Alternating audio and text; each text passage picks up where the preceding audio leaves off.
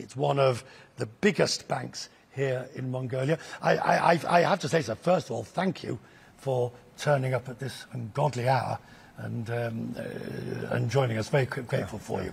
Thank you, Richard. Welcome to Mongolia. The vast majority of the economy here is the resource economy. Is that sustainable?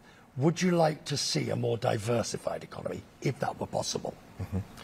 Yeah, of course, the diversification of the economy is desired in the mid to long term, I think.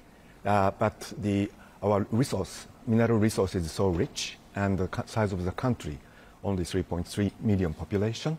We have still a big potential for growth for the next mid-long term with the mineral resources. And if we look at, for example, at the mining, I mean, you're talking about 50, 60, 100 years worth of mining reserves. So what's the big problem? What's the worry? Is it the geopolitical risk? Yes, our economy is so much dependent on China now. The 80% of our export go to China, and most of them are minerals and coals and coppers.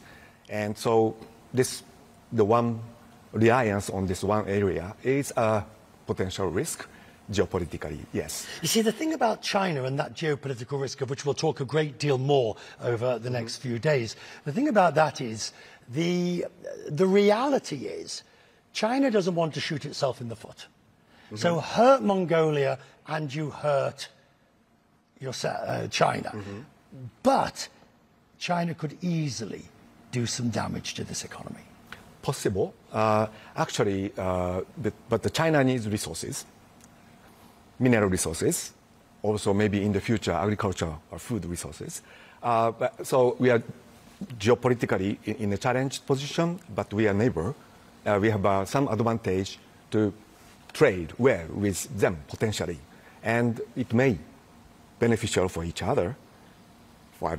If we control well. The market, you're listed on the market here. All the banks, all the major banks are. The market also wants to grow, and it also wants to diversify. And we'll be talking to the stock exchange head in the program. But is that realistic? Do you think? Is there the opportunity for this economy to grow into a sort of a fully fledged market capitalist economy with a bigger stock market?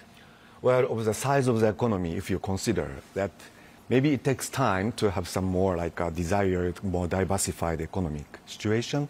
So relying on the minerals export, we develop the economy further, and the service sector certainly growing. But the market itself, it's continue to be small. There are so many things that I really looking to talk to you about, but particularly, for example, I know they're not called capital controls and they're not called exchange controls. They're bank limitations on the amount of dollars that I can take out as an ordinary person. What is it now? Well, as of now, there's no restrictions now. Now we are get rid of the little bit difficult $300. Yes. Yeah, it used to be. And sometimes when the foreign reserve is tight, the time to time the Mongolian banks needed to restrict the amount of dollars to provide to the customers. That's what happened.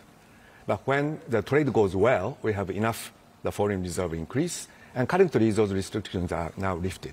They're lifted. You're optimistic about the country?